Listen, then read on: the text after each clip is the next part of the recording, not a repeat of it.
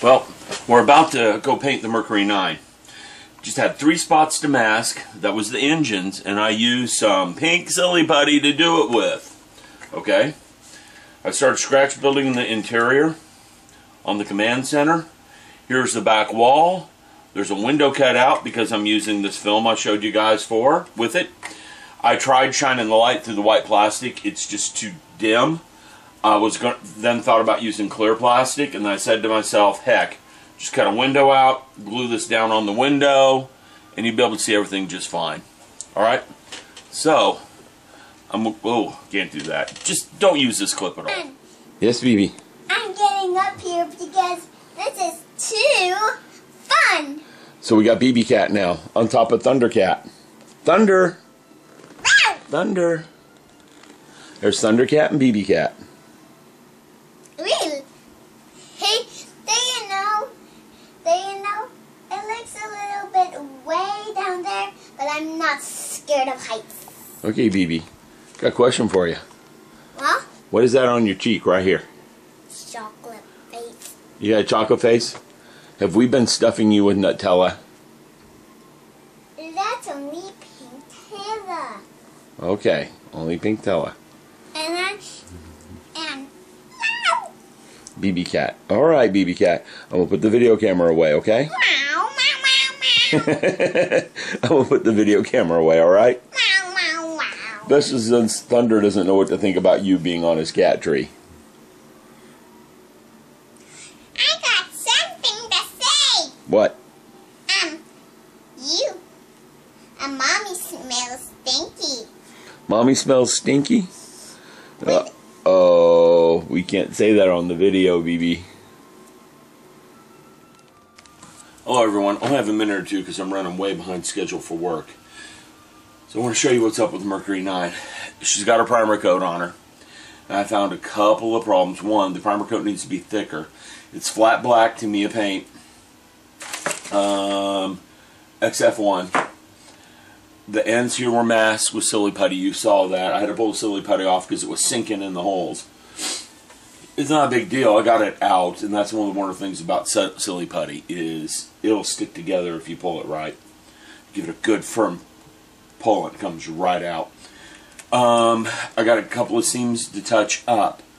Not fill. All the seam filling I did earlier came out perfect on this thing. Flat black paint will show it really well. And I know she's a little off camera. I don't really want to pick her up much, so I'll move the camera. But if you look carefully, you will see, I mean, there's a seam line running right along there. I don't see one hint of that seam. Okay?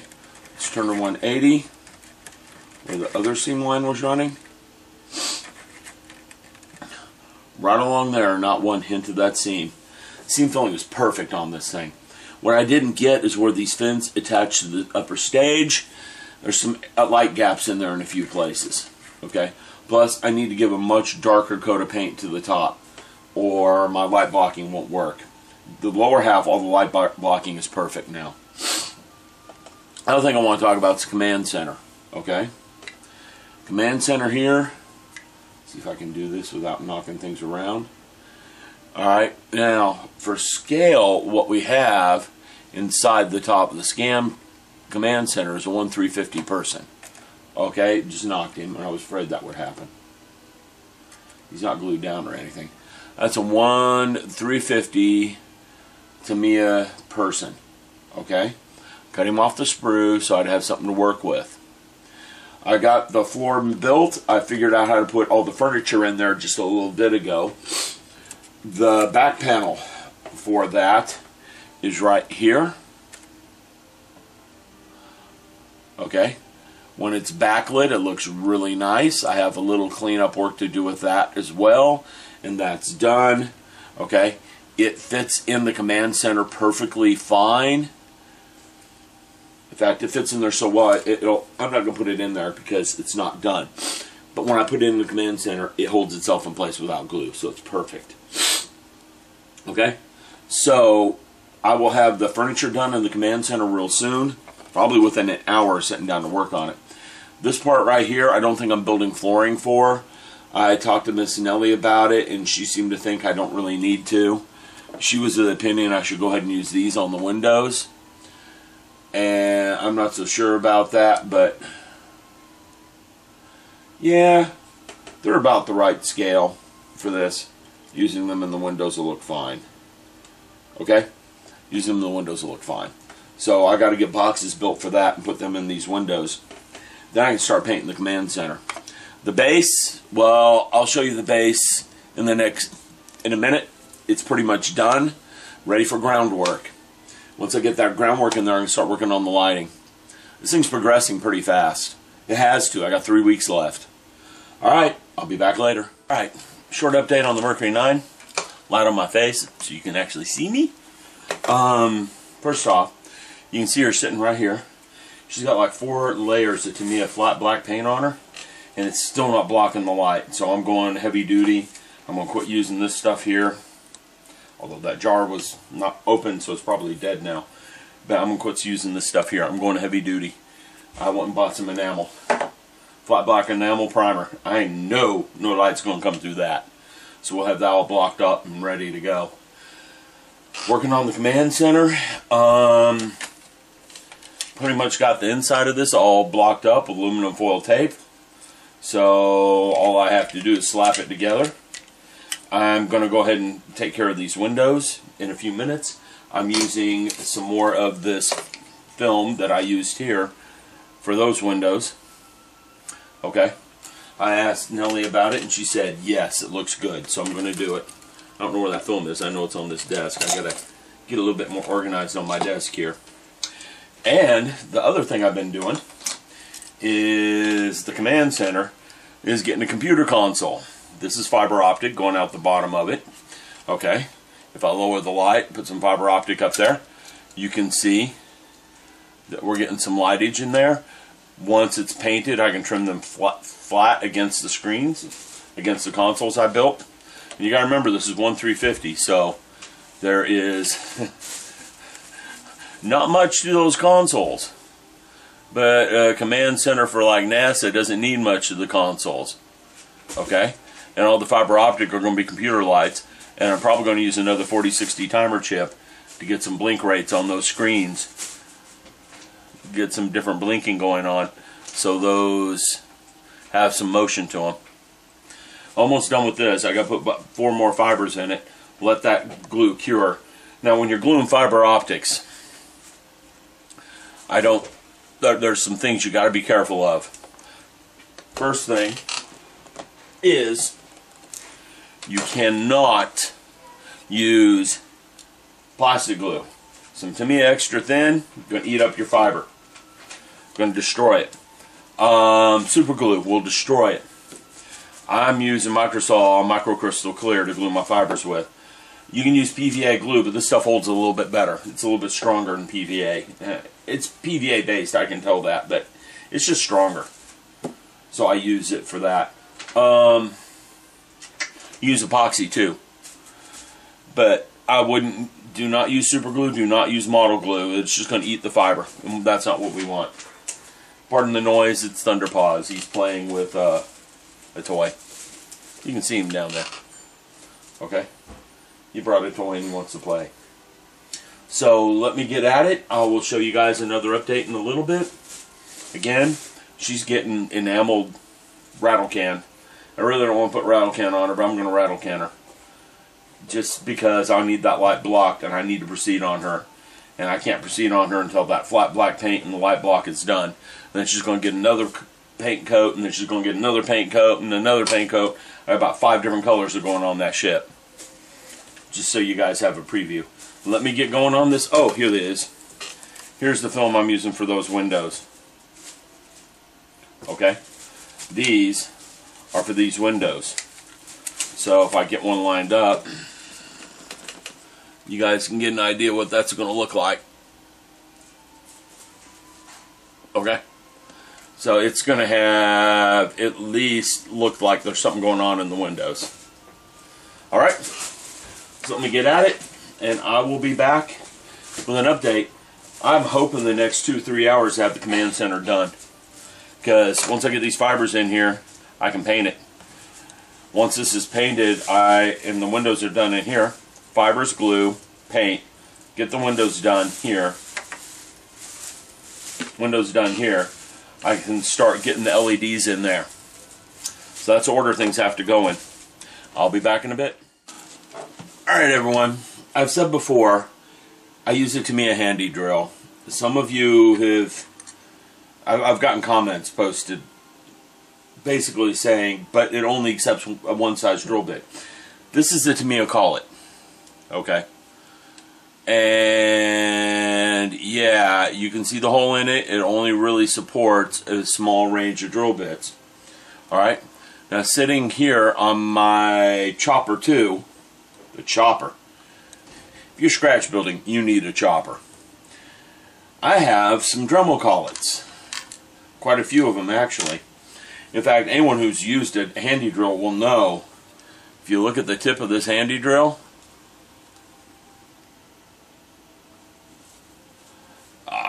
there we go. Look how small that drill bit is. That is a 0.75 millimeter drill bit, I think. Might be smaller, I can check that because I used to drill some fiber optics a second ago. No, it's a 0.5 millimeter drill bit in the handy drill. And you can tell I've been using it. It's not broken. I've never broken a drill bit in the handy drill. I use it instead of a pin vise on a regular basis. And I drilled quite a few holes. You can see the like little octopus looking thing I got going right here. More like squid thing. With all the fibers coming out the bottom of it. Not one broken drill bit. Just wanted to leave you guys a little message saying look for some Dremel collets. They fit in the Tamiya handy drill. I can use a very wide variety of size of drill bits. And this is a heck of a lot more fun than a pin vise when you're drilling holes. That's all I gotta say. Alright, back in a bit. Alright, I'm working on the photo etch for the Mercury 9. And this is a set made by Paragraphics specifically for the Mercury 9. And, you know, here's one spot. It does help with the detailing. I mean, that door is on there pretty good. Didn't know that window was there when I was cutting out windows. This door helps an awful lot with this piece. Okay. And there's a couple other spots where there's doors, like on the end of this. Alright, and this piece sits here beside it like that. So okay, you can't focus on this. I've got too much zoom going. I know some of you think I do that a little too much. But it allows you guys to see what I'm doing. Now, the main reason I stopped to talk about this is there's a unlisted part in the directions. Alright? It's right here. That part right there doesn't have a number to it. 10 and 12 are those doors. Okay? Those are those doors. The arch doesn't have a number on it. Well, on the photo etch set, that arch is part 8. Just want to let everyone know on the photo etch set that arch is part 8 and it's missing a number itself. Okay? So far I'm liking the photo etch set. This is a good set. Unlike that TRS DS thing where those decals are worthless because they didn't print them on white, so you can't put them on anything but white. Yeah, we're not going to go there. See, I find the bad products for you. Alright, anyhow, I'm going to get back to it. Just want to let you know that the part number 8 wasn't listed on my directions. He probably has an update on his website. I haven't gone and looked. Alright, I'll be back in a bit. Alright, we're talking windows here. We got 3 or 4 different techniques going on. Because 3 techniques going on because I got 3 different sets of windows for the Mercury 9. Okay? First are these windows. These windows are getting a film behind them. Okay? And the film is sitting on my desktop somewhere. I found it last night. I'm not going to mess with it right now. I got too much stuff because I'm preparing to start soldering together LEDs. Oh, Here's the command center with its tentacles of fiber. It's painted up. I'm not worried about the overpaint spraying the paint back there because, well, when it's in here, you're just not going to see it. Okay. This, I'm going to go ahead and cut some clear plastic styrene and glue it on there because I'm going to have to mask those windows. I'm going to go ahead and put the building together, then paint it. I'm not going to try to paint it and put the building together. I just don't think that's going to work. So I'm going to put some clear styrene across those windows right there on the inside. Okay. These windows down here are getting clear decal film. And then I have to mask those when I paint. So this is going to be interesting. These windows and the doors need to be masked. I'm going to use the Microsol for that. Okay, because this is going to get coated in Tamiya paint, so I'm not too worried about that. And I know the Microsol works on Tamiya paints. So there we go. There's my masking techniques I'm going to use. I'm going to get after it because I need this done today. No doubts. It's got to be done today. Alright everyone, working on the Mercury 9. I know, disarray. We're going to clean that up in a second. Just wanted to show you a few things. First off, we have glass in all windows now. Well, not glass. This window up here, you can see it. Clear styrene, cut and fit, glued in with microscale, crystal clear. The windows on the bottom ones, you can see them in the reflected light. That is actually decal film. I cut some decal film, I think I showed you that, and put it right over the windows. Okay? This one, get her on camera. Yeah, you got to focus on this time. There's nothing there for you to focus on. There we go. This one has inserts. Now, the problem with these inserts, let me back the camera out because it's not wanting to stay on what it is. What I'm doing here is, yeah, we gotta move the camera or you won't see what I'm doing, what I've done anyhow, because they have to be backlit. It's going to be dark without being backlit.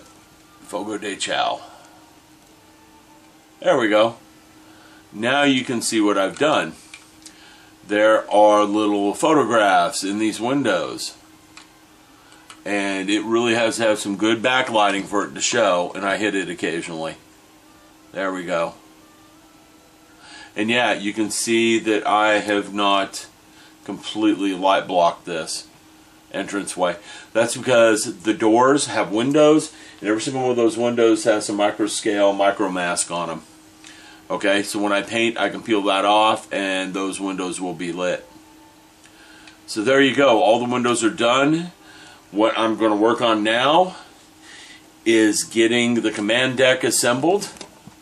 Okay, we're working on that. And here, speaking of command deck, remember the spaghetti monster thing here? Well, what we have now is this. If I get her in light, why is everything non-cooperative today? You can see that different areas of that light up. Non-cooperative day, that's what it's been for everything. But you can see parts of them light up due to the fiber optics. Okay? Yeah. And I'm going to have different colored lights all over that console using different colored LEDs. Alright? So let me get busy. We're going to put this into this today, and we'll put some little peoples in there and all sorts of fun stuff, and then when I get it together I can start masking and painting. Look, it's already in there. I got it in there already. And let's bend some fibers around. Let's see if we can see some light through the windows. Yes, you can. So you can see what I'm going for. We will have a fully lit command center by the end of today. So I'll be back to show you what I've done in a little bit.